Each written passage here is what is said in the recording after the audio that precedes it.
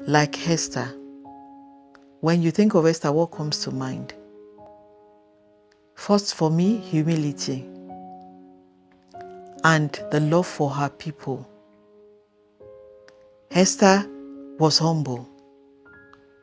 She allowed herself to be trained by the eunuch, listened everything that the eunuch told her to do to beautify her. She did. She didn't feel, oh, after all, I'm beautiful, I can. She didn't go ahead of herself. She was humble so that she can learn and gain favor. When it was time for her to fight for her people, she sacrificed.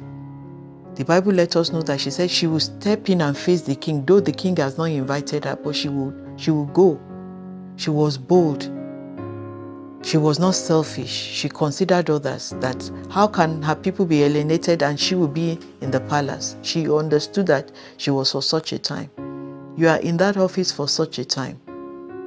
You are in that place of work for such a time. Remember your people. Remember those who voted you into office.